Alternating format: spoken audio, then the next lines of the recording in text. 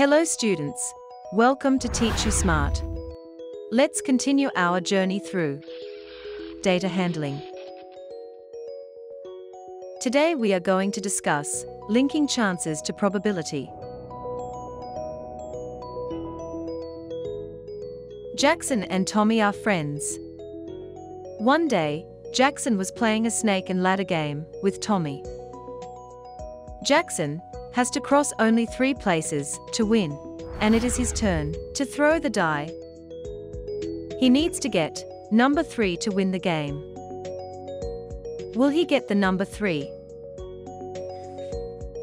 We cannot say with certainty whether Jackson will get the number 3 or not.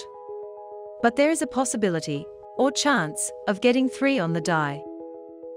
Here, throwing a die is an experiment that can have outcomes. 1, 2, 3, 4, 5, and 6. That is, the total number of outcomes equals 6. Since our favorable outcome is number 3, so the number of favorable outcome is 1. Hence, the probability of getting 3 equals 1 by 6. So we can say that probability equals the number of favorable outcomes divided by the total number of outcomes. Here, we get the outcome as 3. Similarly, we can obtain the outcomes that are greater than 3, lesser than 3, even number, odd number, etc. This type of obtaining outcomes is called an event. That is, each outcome of a random experiment, or a collection of outcomes, makes an event. If the event is certain, the probability is 1. For example, getting any number from 1 to 6 on a die. Favorable outcomes are numbers 1, 2, 3, 4, 5, 6. That is, number of favorable outcomes equals 6. And the total number of outcomes equals 6. Therefore, the probability equals 6 by 6 equals 1.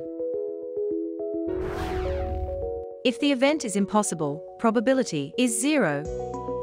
For example, getting a number 7 on die. The favorable outcome is number 7, which is impossible, as the die has only the numbers from 1 to 6. So, number of favorable outcomes equals 0. Total number of outcomes equals 6. Therefore, probability equals 0 by 6 equals 0. If the event is likely to occur, the probability is less than 1, but greater than 0. For example, getting a number greater than 3. The favorable outcomes are numbers 4, 5, 6. Number of favorable outcomes equals 3. Total number of outcomes equals 6. Therefore, probability equals 3 by 6 equals 1 by 2. Thus, we have seen, if the event is certain, the probability is 1. If the event is impossible, the probability is 0. If the event is likely to occur, the probability is less than 1, but greater than 0.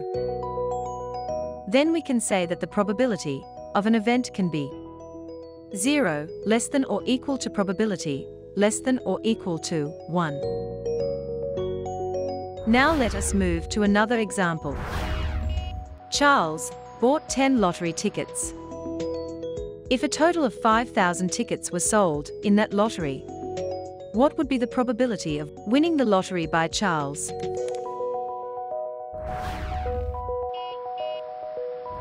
Here, the total number of lottery tickets equals 5,000. That is, the total number of the possible outcomes of the experiment equals 5,000.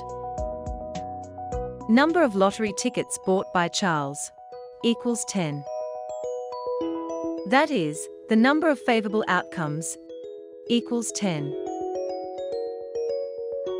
Therefore, the probability of an event equals the number of favorable outcomes divided by the total number of outcomes.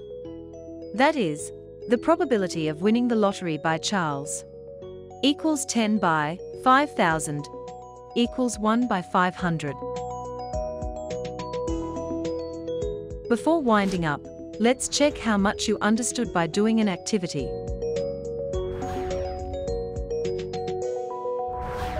Suppose you spin the wheel with 12 colors. 1. Find the probability of getting a pink sector. And 2. Find the probability of not getting a pink sector.